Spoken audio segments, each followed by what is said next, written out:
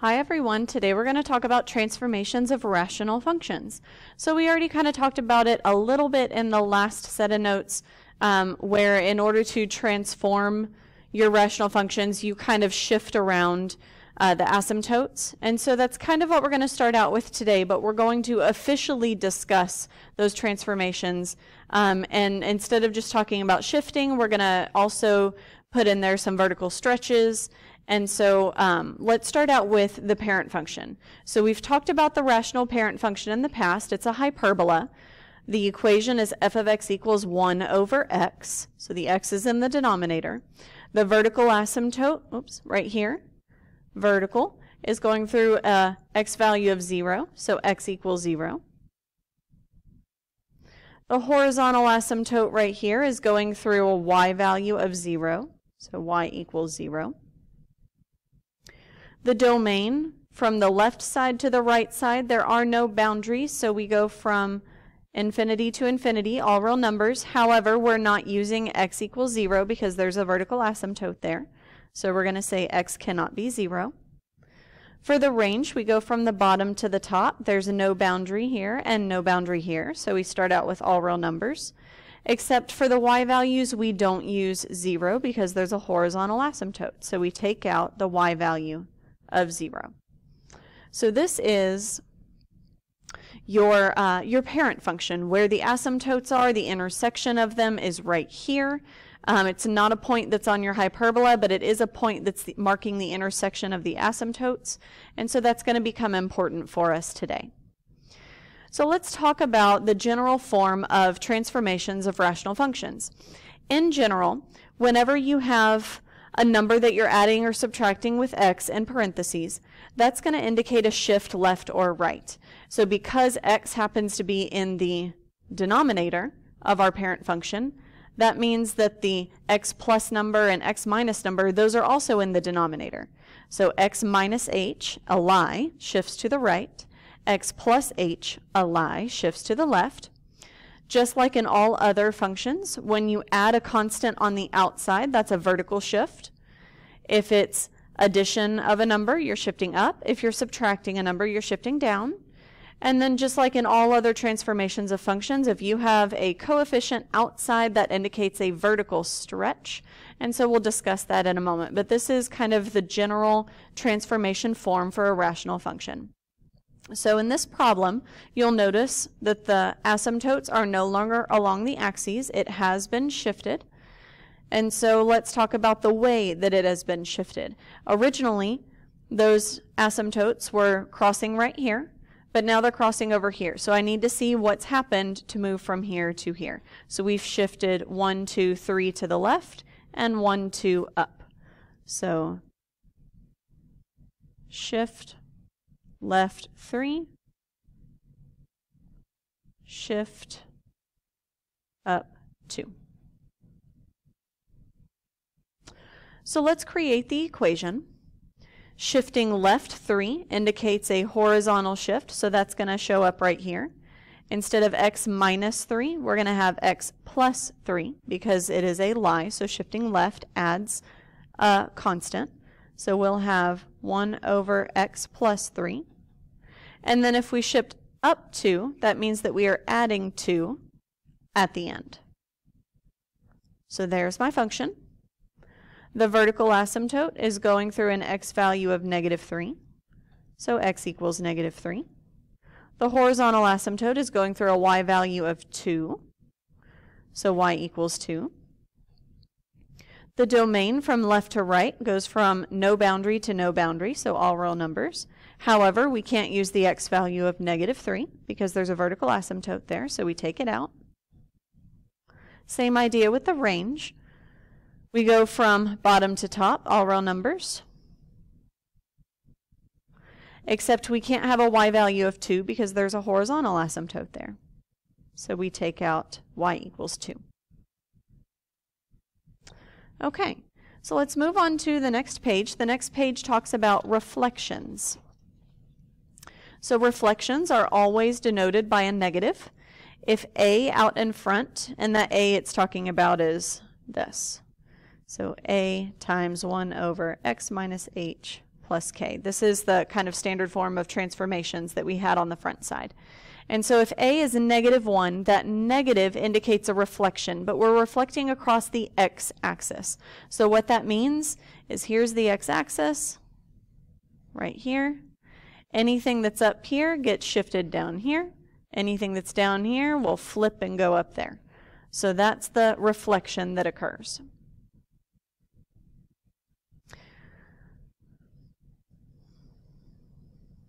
So typically we have our parent function down here and up here.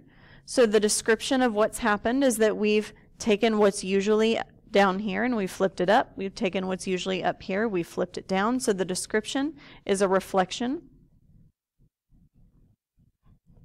across the x-axis. That means that I'm going to have a negative as my a value. And I'm not shifting anything left, right, up, or down, so there's no h or k that's going to appear in my equation. Those are going to be zeros, so I'm just going to have a -1 over x. The vertical asymptote is still x equals 0. The horizontal asymptote is still y equals 0. Remember, there was no shifting. And the domain and range are the same as the parent function. So the domain is all real numbers except x can't be 0 because there's an asymptote there. The range is also all real numbers except y can't be 0 because there's an asymptote there.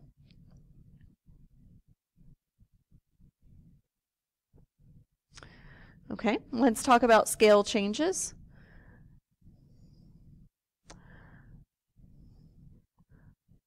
So the parent function has a vertical stretch if the a value is bigger than 1. So bigger values outside make values larger. So it's a stretch. So if a is 2, well then I would put a 2 outside right here. And a 2 outside kind of gets to jump up into the top because that's the way numbers work when you multiply with a fraction, so we'd end up with 2 times 1, which is 2 over x. So if you're unsure how this worked, we took the 2 for a, we multiplied it by the parent function, and we ended up getting this for the transformed function.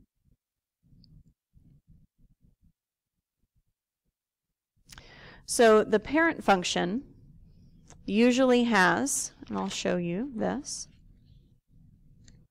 usually has a point at 1, 1, and -1, -1.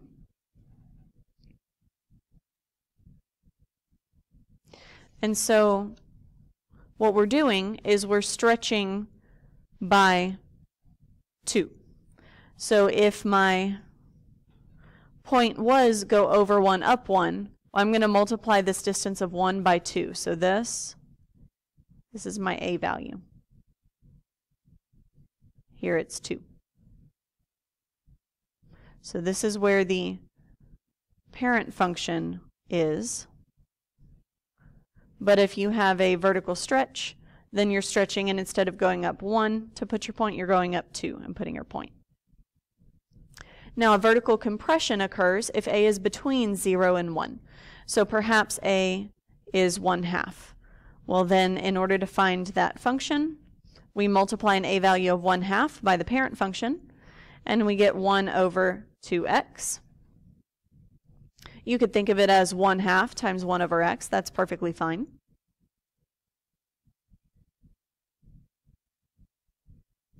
So what that means is instead of going over 1 and up 1, you only go over 1 and up 1/2. So this right here, this distance, is your a value. And in our problem, it was 1/2. Typically, the parent function is right here. But when it's been vertically compressed, it kind of pulls these pieces in a little bit.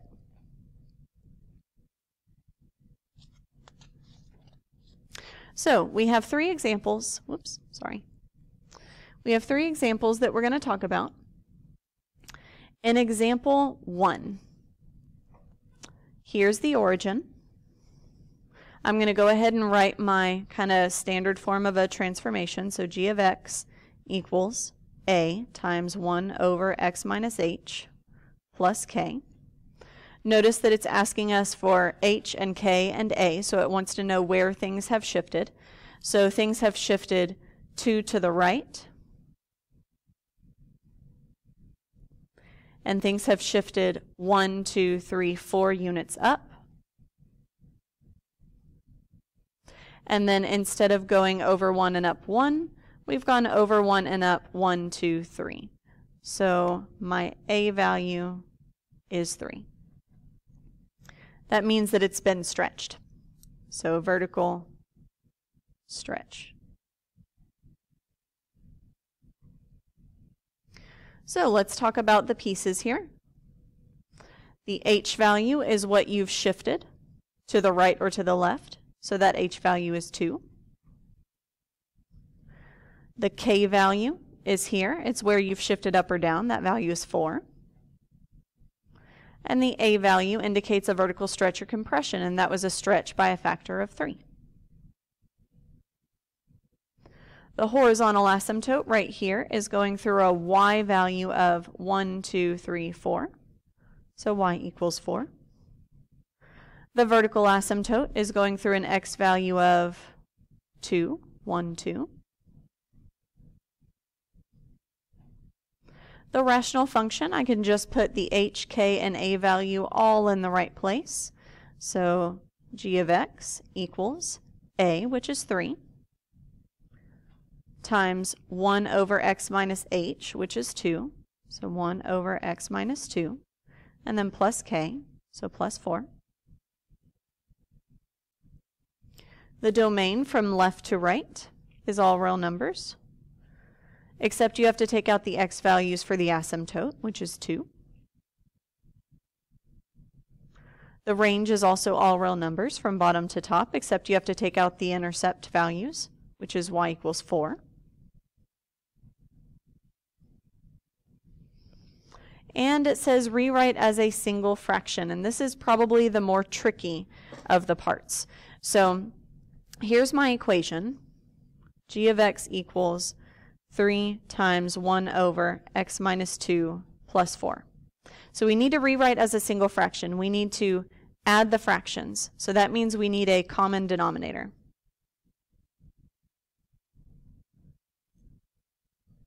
It also means that this product right here, I need to make one term. So this 3 is going to get multiplied by this 1. It's going to jump up there. So this is 3 over x minus 2 plus 4 over 1.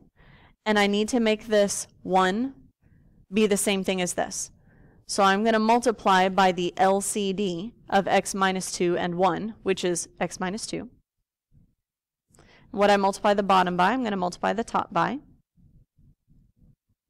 So this is all over x minus 2, a 3, a plus.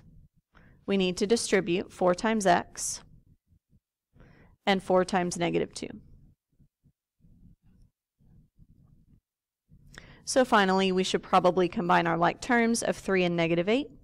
That's a negative 5. So 4x minus 5 over x minus 2.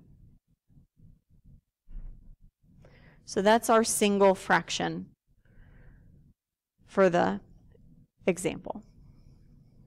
So now, using that knowledge, I'd like for you to try example 2. Maybe I'll see if I can keep a lot of the stuff for example 1 up there, but I want you to try example 2.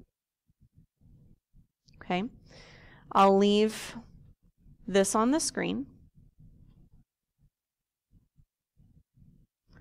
Okay, so pause your video and check back. You can try writing the single fraction if you'd like to, but you don't have to. Try example 2. Pause your video.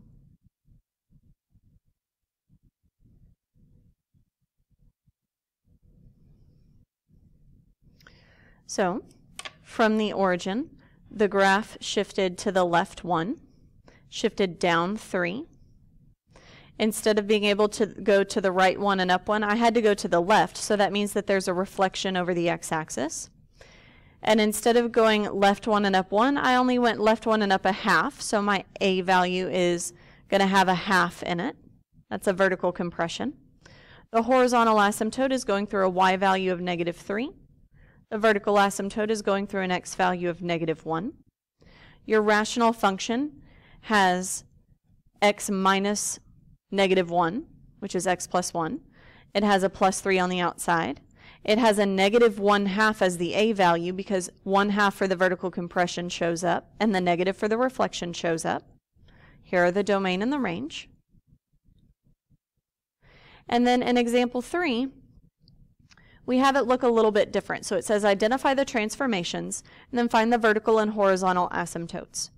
So let's talk about the transformations for this graph. We've got 1, 2, 3 numbers in there that are going to create transformations. This +7 means we shift left 7. This +2 means that we shift up 2. And this 3 as the a value means we have a vertical stretch by a factor of 3.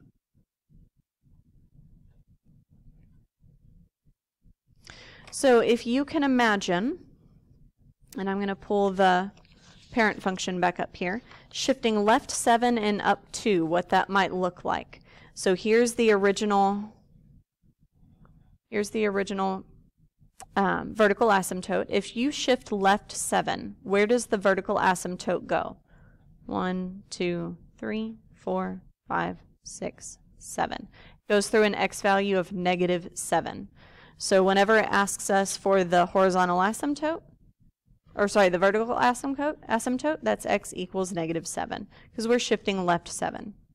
If we shift up 2, then that means that your horizontal asymptote is going to shift up 2. So instead of going through y equals 0, it's going to go up to y equals 2.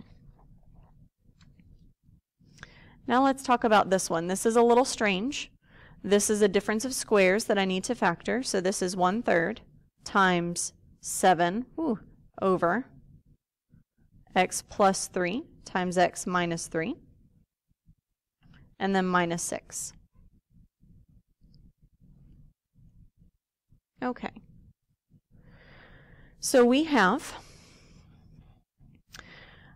a shift to the left 3, but then we also have a shift to the right 3, which seems a little strange, but what that means is that you're going to have a graph that kind of opens up a little bit. So we have a shift left 3, a shift right 3. We have this -6, so that's a shift down 6.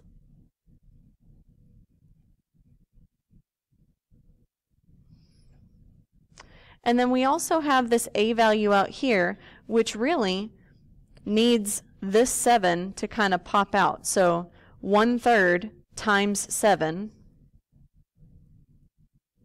is 7 over 3. That's a number that's bigger than 1. So there is a vertical stretch by a factor of 7/3, which is a little strange, but it is possible.